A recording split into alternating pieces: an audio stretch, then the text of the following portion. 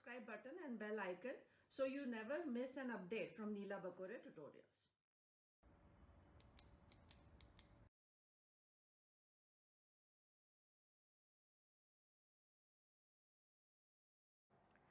We will now take up the last phylum in this animal kingdom, and the phylum is Chordata. Before coming to the various subphylums and the classes under this, we will first try to understand the classification of this with some specific characteristic features of each group. So, when we talk of Chordata, that means the organisms which who are kept in this phylum, they must exhibit or show some characters in their lifespan, any time in their lifespan. It can be embryonic stage, it can be young stage, adult stage, any stage.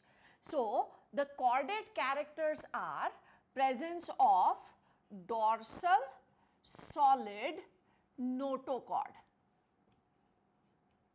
This is a chordate character. The next chordate character is presence of pharyngeal gill slits. And the third important character or a chordate character is presence of tail. Fourth is presence of dorsal hollow central nervous system, which comprises of brain and spinal cord. So, there has to be a dorsal solid notochord, gill slits normally in the pharyngeal region, tail, it is the extension which is beyond the anal opening, and central nervous system which comprises of brain and spinal cord, it is hollow and on the dorsal side. So, these four are the chordate characters. Now, we are trying to classify this phylum Chordata. So, if we classify this, we get three subphylums.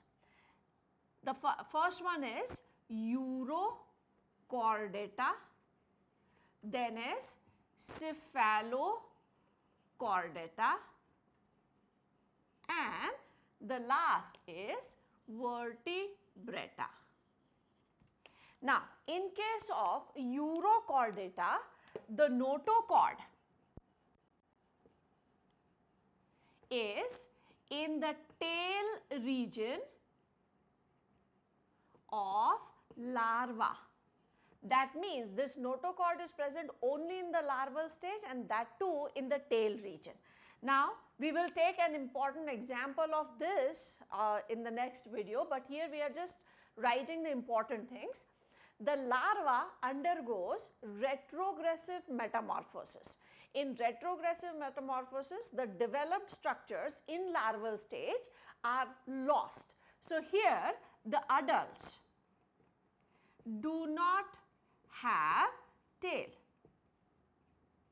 So, if the notochord was present in the tail region and this tail is lost during metamorphosis, so adults do not have tail, that means they do not have the notochord also in the adult stage. So, notochord is present only in the larval stage. An example is herd mania. We will talk about this herd mania later. Next is Cephalochordata. In Cephalochordata, notochord runs from anterior to posterior end, and it remains all throughout the life. And here the example is Amphioxus. Now, coming to Vertebrata. In Vertebrata, notochord is replaced by vertebral column. So, here the notochord structure completely is replaced by vertebral column, and that is why they are called Vertebrata. One more important thing, Urochordates and Cephalochordates.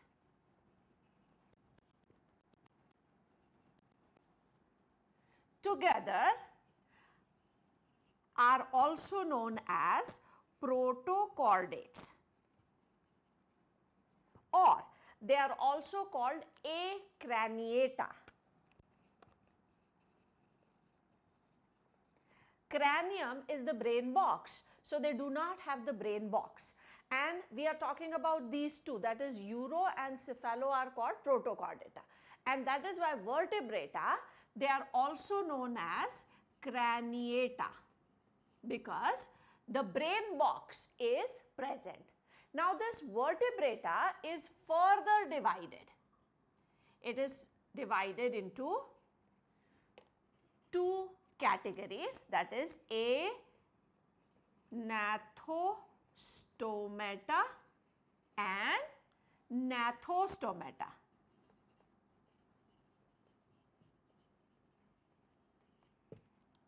Anathostomata includes mouth without jaw.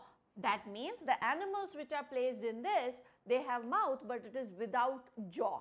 And there is only one class in this, and that class is cyclostoma. And the example is petromyzon.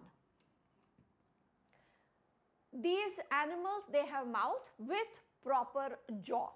And this is now divided into two, again, divisions or two categories. And this division is based on the locomotive structure into Pisces and Tetrapoda. These are actually called the super classes. Now Pisces, here the locomotive structure is fin, so locomotion is by fins, whereas in Tetrapoda, as the name tells us, there are limbs for locomotion. Pisces includes organisms or animals which are normally aquatic, and they have gills for respiration, whereas Tetrapoda are normally terrestrial and they have lungs for respiration. Pisces is again divided into two categories or two classes.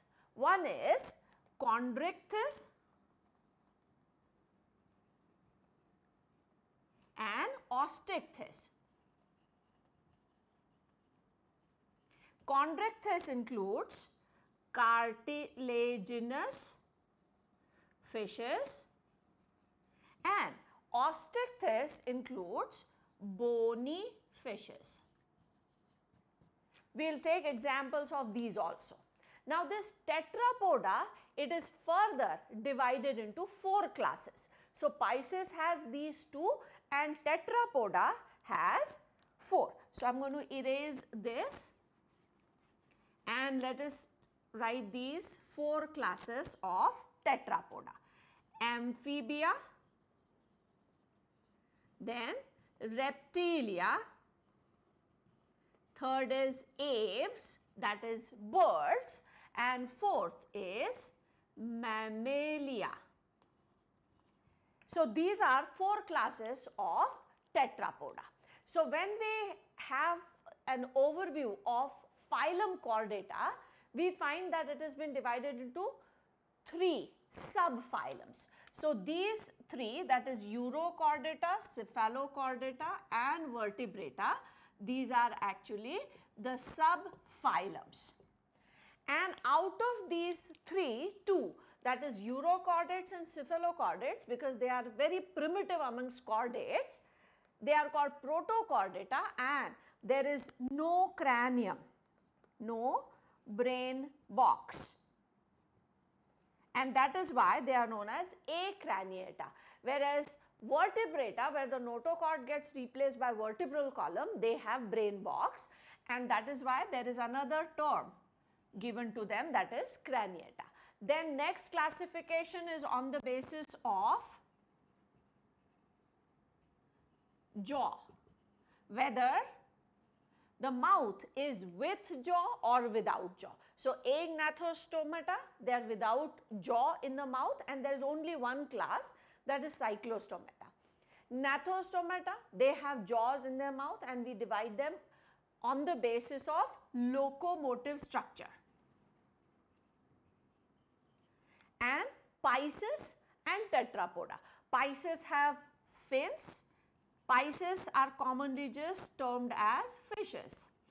So they have fins for locomotion, and Tetrapoda, they have 4 limbs. The limbs may get modified for performing some specific function, but they have 4 limbs.